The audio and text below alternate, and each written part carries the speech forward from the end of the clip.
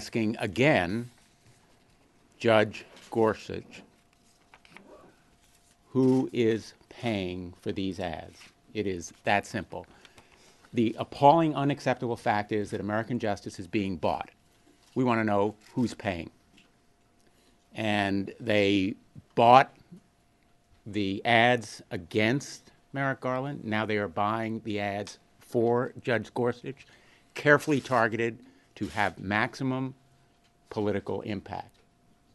Now, this fact would be appalling enough, but the other facts here are that Judge Gorsuch evaded many of the most pertinent and important questions during this hearing.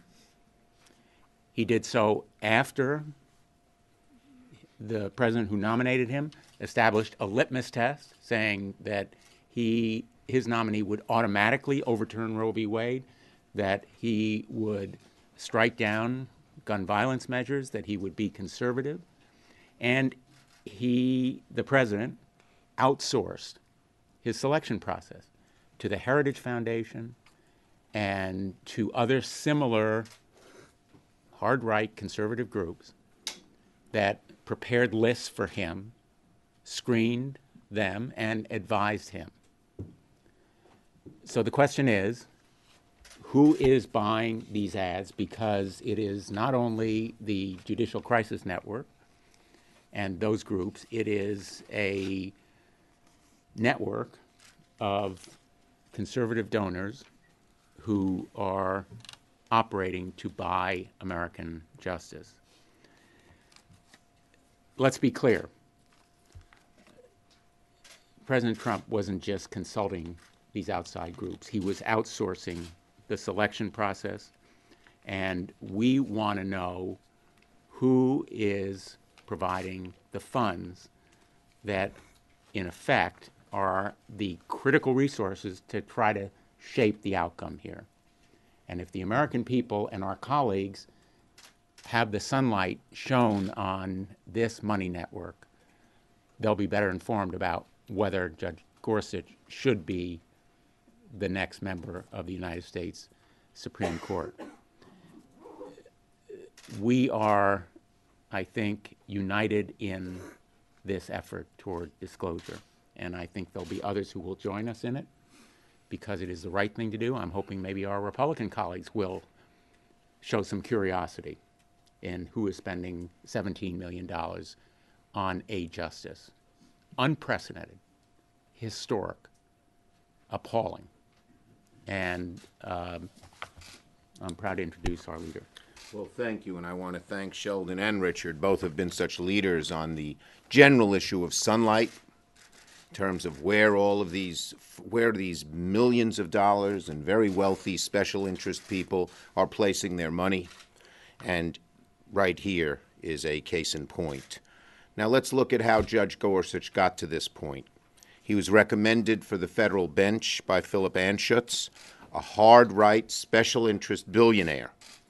Then he was handpicked for the Supreme Court by the right-wing, special interest-laden Heritage Foundation and Federalist Society.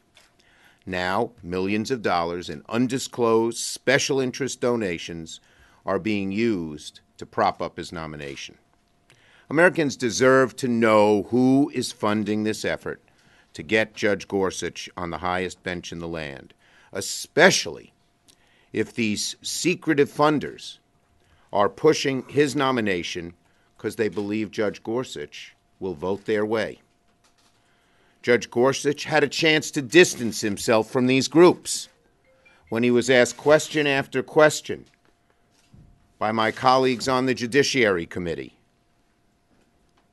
and he refused to answer them, raising the suspicion further that he is not a balls and strikes guy, but rather represents the hard-right special interest wing of American politics.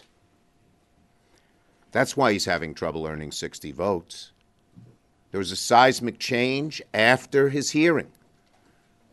There were suspicions about Judge Gorsuch when you look at his early writings and who he hung out with, and particularly that it was on a list that the Heritage Foundation, who most Republicans think is too far to the right, was chosen from that list. He was chosen from that list. But then when he wouldn't answer questions, you say, what is he hiding? These are not difficult questions to answer. He wouldn't even answer, for God's sakes. Do you agree with Brown v. Board of Education? He was told by his handlers, don't answer anything, and he did a good job at that. So let me be clear. He was handpicked by special interests, is supported by special interests, and has a record of siding with special interests. This is no neutral, down-the-middle judge, even though he comes off as very erudite and very careful. And if Judge Gorsuch fails to earn 60 votes and fails to demonstrate he is mainstream enough to sit on the highest court, we should change the nominee, not the rules. The Republicans are the ones making the choice to go nuclear. This idea, oh, we have no choice, they're free actors. They could easily come to another nominee who might be a little more mainstream. President Clinton, President Obama consulted Republicans before they nominated someone. President Trump went to the hardest right sector of American politics and said, you give me your wish list and I promise you I'll pick one of those. So, the Republicans should not make their choice to go nuclear. They're acting as if a rules change is inevitable, like it's the only choice if 60 senators don't agree that Judge Gorsuch should be confirmed. They're wrong. As I said, the answer is not to change the rules, it's to change the nominee. And if the nuclear option is invoked, it's because our Republicans in the Senate chose to do so. I know my friend the majority leader is fond of saying that Judge Gorsuch failing to get 60 votes would be the first partisan filibuster in history. Give me a break. It was Mitch McConnell and the Republicans who didn't even get to the filibuster point with Merrick Garland. He broke 230 years of precedent by instituting a new policy of refusing a president's Supreme Court nominee last year. And that was worse than a filibuster. They wouldn't even get to the filibuster with Justice Garland. And just as the Republicans were free actors when they didn't give Garland a hearing, no one forced them to do that, they're free actors now. If they decide to change the rules, it'll be on their back.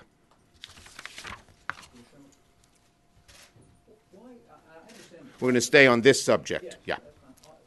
I understand the precedent. And you guys chip in. Nominees with 60 votes here.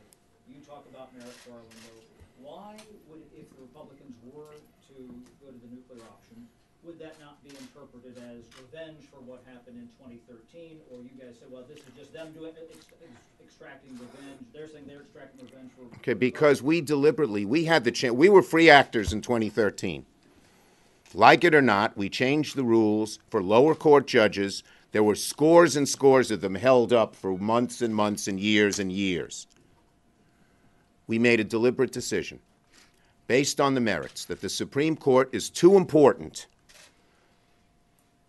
to go to a 51-vote situation. We made a decision that you should get 60 votes on such an important position, so there would be some bipartisanship and some mainstream. And President Trump didn't go to the mainstream. He didn't consult Democrats. He didn't consult anyone but the Heritage Foundation. He didn't even consult mainstream or moderate Republicans. But you ruled the day here, and didn't you hoist yourself by your own petard? No. We left the Supreme Court out of it. Deliberately. Lower court judges are not the same. It's the Supreme Court that makes the law of the land. So I think on this issue, we showed where we were at, plain and simple. I have two questions, if you may, one slightly off topic. Well, we want to stay on topic first. Well, just initially, on your topic. You guys chip in. What is the strategy here when the stakes are going to be higher on the next nominee? Why not let Judge Gorsuch? Well, Judge Gorsuch, we believe, does not belong on the bench. And we also believe that there are we believe that there are Republicans who are reluctant to change the rules, and we hope they won't do it. They're free actors. And so to assume they're going to change the rules is not actually correct. And if they're going to change the rules on this one, why wouldn't they just change them on the next one afterwards anyway? And if I may, very Plus- quickly. Plus, go ahead, Let me Sheldon. chime in on that because we're dealing with some history here. We're dealing with a history of 5-4 decisions where all the Republicans on the court posse up and ride out, and by 6-0 make decisions that help Republicans at the polls, and by 16-0 make decisions that help corporations against humans. They have a track record of what happens when you let that fifth justice on the court. So this actually is the moment of decision. And if they get 5, off they go, perhaps. And the failure of Judge Gorsuch to recognize that this pattern exists, that this pattern is a legitimate cause for concern, and his failure to distance himself from that pattern sent a very strong signal to all of us that he's ready to saddle up and go right back out there for Republicans at the polls and for corporations, even at the expense of our democracy. This is, to me, the critical moment. We'll face later choices, and we'll face them with whatever tools we have at our disposal. But the idea that we'll walk away from this moment and let them rebuild that 5-4 court when it has proven itself to be so partisan, so predictably partisan, not a fight we can walk away from, not with this judge being so evasive about where he'll fall. Well, and let me just add one more point. There's this myth now that somehow the next one is the important seat on the court. Every seat on the court is equally important. And Judge Gorsuch's record shows how deeply conservative he is. I've been a law clerk on the Supreme Court. I've argued cases there. There's no such thing as a less important Supreme Court justice. Not only is each of them potentially a swing vote, but each of them can sway others. And Judge Gorsuch has shown himself to be skillful, artful, articulate, and a deeply conservative judge with that bent who can sway his colleagues is as important, certainly, as the next potential appointee, if there is one. We're all saying, or the premise of your question is that there will be another. And one final thing. If they're so quick to change the rules this time, they'll be just as quick to change it next time. We're fighting this judge because of the reasons that Sheldon and Dick outlined. But let me tell you something. If right now already, with this kind of nominee chosen by this kind of group, they're saying, we're going to change the rules, they'll change it again. McConnell hasn't specifically said he's going to trigger the nuclear option. Let's hope he doesn't. Has he told you that he will? No. And we're hoping there are a good number of Republican colleagues who are grumbling at this. They are free actors. The Republicans are. There's nothing that says they have to change the rules if Gorsuch doesn't get 60. And the logic, the irresistible, immutable logic is if the nominee doesn't get 60, you change the nominee, not the rules. What's your argument to Republicans now? Go ahead. I'm just confused about. The argument is the same argument we used on ourselves. This is too important a position. It should get bipartisan buy-in. A nominee for the Supreme Court should not be approved by a razor-thin majority. This is the highest court in the land, a lifetime appointment. Right. The Supreme Court is different, and it should require a consensus of more than 60 votes, a bipartisan consensus, before someone is put on the court. Every judge of the last 4 met a 60-vote bar. 3 of them got more than 60 votes, and Alito got more than 60 when there was attempted filibuster. Gorsuch should have to meet the same bar, not change the rules to change it. That's just a precedent. Well, of course. Well, there's no how the rule Senate now that works. says they're changing the rules. They could change them any way they want. No, I- it's somebody has to file a cloture motion. It's not, they don't have to. We believe in a 60-vote threshold. That's why we're filing a cloture motion. That's allowed in the rules right now. Right, but it's not a hard and fast. Okay, last question. I interrupted the second Go ahead, question. go ahead. Very briefly on another subject to. Oh, another subject. Oh, well, then you don't get to ask that. The president looked out in the crowd last night and he said, "Hello, Chuck. Are you going to work with him on health care?" Well, we've sent him a letter today that said we want to work with you on health care. Make sure that you don't undermine the ACA because you're angry or out of vengeance, because if you undermine our health care system, you're hurting Americans. That's not being a president. That's not leading. And second, we said, this idea of repeal has proven not to work. Trump Care got about 17% popularity in the poll done right before it passed.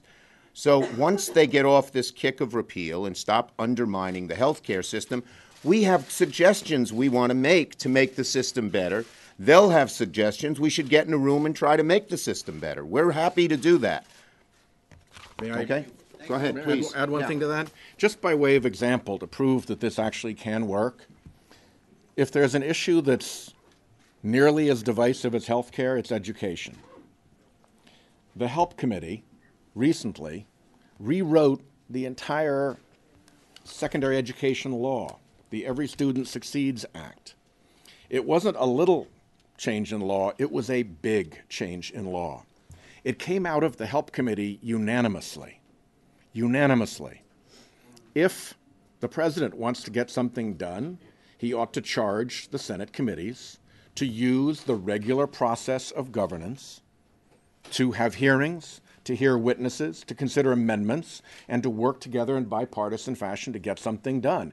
It has been done very recently. It can be done again, but it doesn't work when you go to the far-right special interest groups, grab crazy things off the shelves, and try to jam those crazy things through the Congress, which, by the way, looks a lot like what they've done with Judge Gorsuch.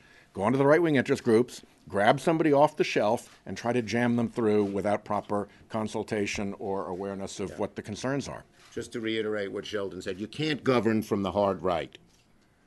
President Trump campaigned against both the Democratic and Republican establishments. But when he came into office, he chose his appointments, including Supreme Court, and governed from the hard right. Even without Democrats, he's having trouble doing that, as Trump Care shows. He'll have trouble constantly unless he moves to the middle. We're waiting for him to do it. Thank you all. Thanks.